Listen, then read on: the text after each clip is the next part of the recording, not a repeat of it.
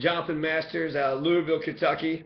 So I have an irrational love for my home state, Kentucky. In fact, it's kind of like a sickly child that's stuck in the gutter, who's poor, dumb, backwards, racist, has no teeth, addicted to meth.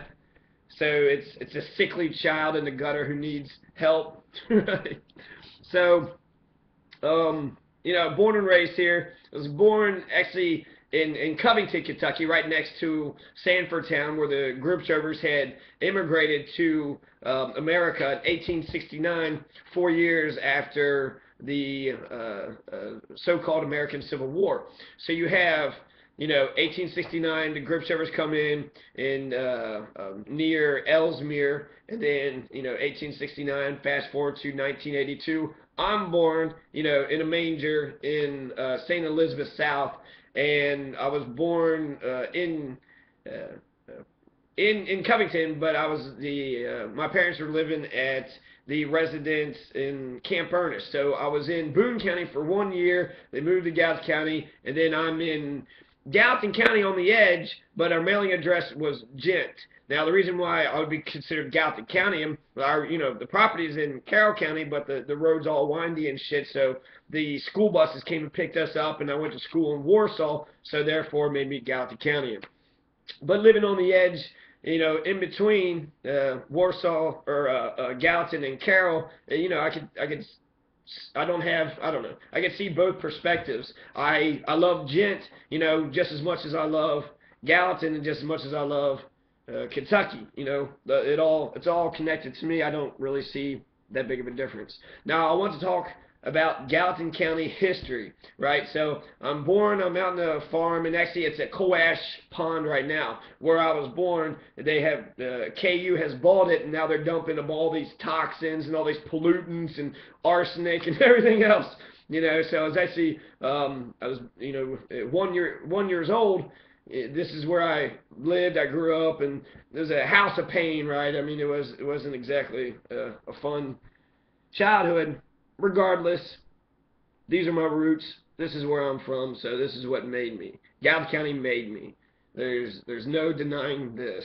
I was valedictorian at 2000, and I think, I don't know. Maybe that caused jealousy. Maybe because I was, I was kind of a goody.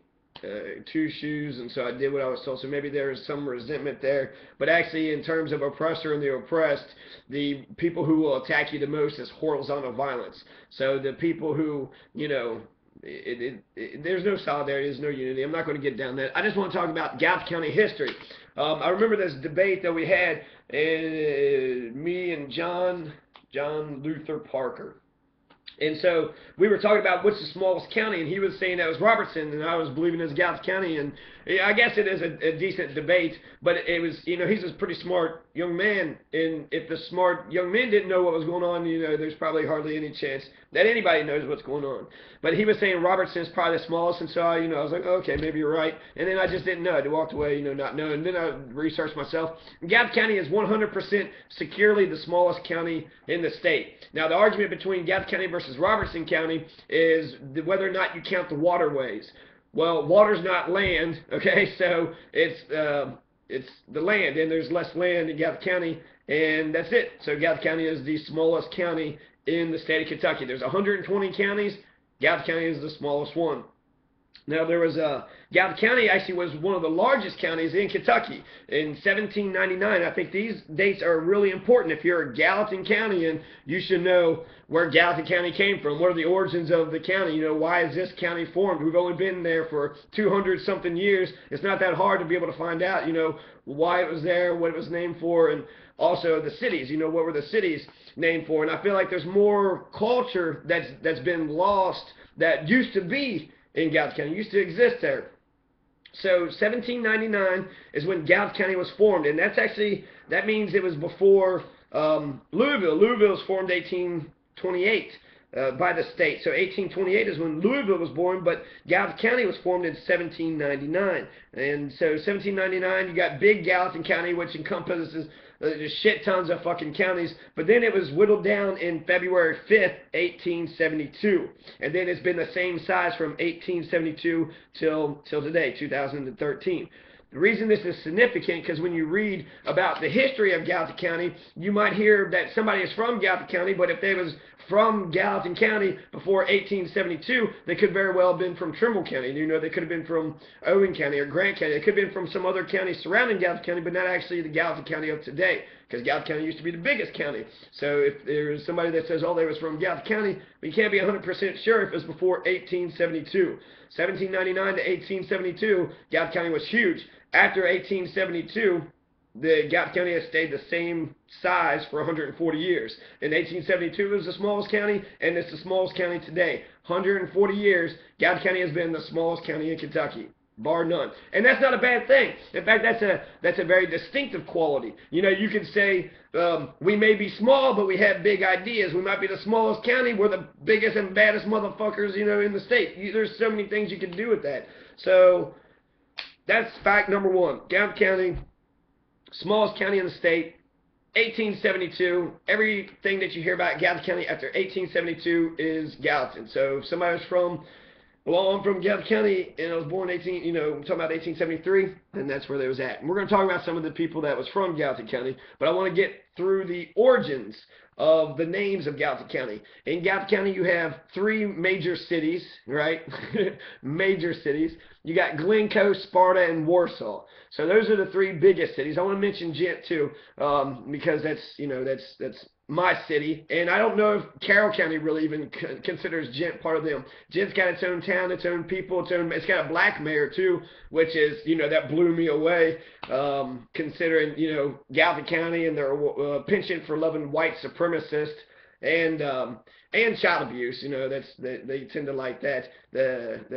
Andrea O'Connor is probably the strongest, biggest man in Gallatin County. She got the biggest balls, going to stand up for what's right, and that's good. But it seems like there is a culture of beating the shit out of your children, and they all involved in it, and they're all for it. Also, white supremacy, Confederate flags, all this other shit. Racism, militarism, consumerism are the three-headed dragon that Martin Luther King said we needed to destroy, and we haven't even got past the racism yet. So in terms of combating militarism or consumerism, I think we're a little ways off. Regardless, so origins of Gallatin County. Gallatin County, Kentucky. So Gallatin County, Kentucky, well, it says founded 1798, but it's 1799. So, you know, 1798, 1799. Well, we'll say one or the other, right? But at the very end of the 1700s, right, you know, basically you could say most of the 1800s, Gallatin County was huge, and then 1900s and 2000s, it was small. So in 1798, named for Albert Gallatin, okay? Who is Albert Gallatin? I see no Albert Gallatins in Gallatin County today. He is a diplomat, he's aristocratic, and he's also very political and got high up onto the echelons of the establishment. So Albert Gallatin is a Swiss native who served as Secretary of the Treasury for President Thomas Jefferson. And it's a county located in the U.S. state of Kentucky along the Ohio River. Its formation was the main transportation route. In 2010, the population was 8,589, so approximately 8,600. The population is 2010, so it's the most recent data. 8,600 people is how many people Gallatin County has, and its county seat is Warsaw. So let's read a little bit of the history that it has. This is all Wikipedia, so, you know, people want to say, oh, Wikipedia, blah, blah, blah, blah, blah. It's a very good fucking, it's the best, you know, it's the encyclopedia, and it's there for everybody. It's get checked all the time. You get to know exactly, you know, you get to see more information, I think. So Gallatin County is formed December 14th. So I guess it's right at the cusp, right? So let's write December 14th. 1798. That's the date Gallatin County was formed. 1798, December 14th. Happy birthday. So actually, Gallatin County had a birthday 7 years ago. I doubt that they actually celebrated it though. And it would have been the 215 years in existence. So that's 215 years, right? Woo-hoo. It's not the 200 years or 250 years, but it's 215. It's multiple of 5. You could have done something with that. So it's formed December 14th, 1798. Gallatin County is the 31st Kentucky county to be established. It is derived from the parts of Franklin and Shelby. Later parts of the county were paired off to create 3 additional counties. So this is how big it was, okay? Owen County is formed off of it, Trimble County is formed off of it, and Carroll County is formed off of it. And so they had actually broke, they broke into pieces. Owen, Trimble, and Carroll County all used to be part of Gallatin County. So the Carroll County versus Gallatin County rivalry is stupid, since Carroll County used to be, I mean, that was Gallatin County. Plus, they're similar in populations, they're similar in culture, similar in, vicinity. They're right on the river. They're river towns. There's so many similarities to them. Maybe that's why they hate each other. It's the two fucking weakest, not weakest, but two smallest counties duking it out for, we're not the worst.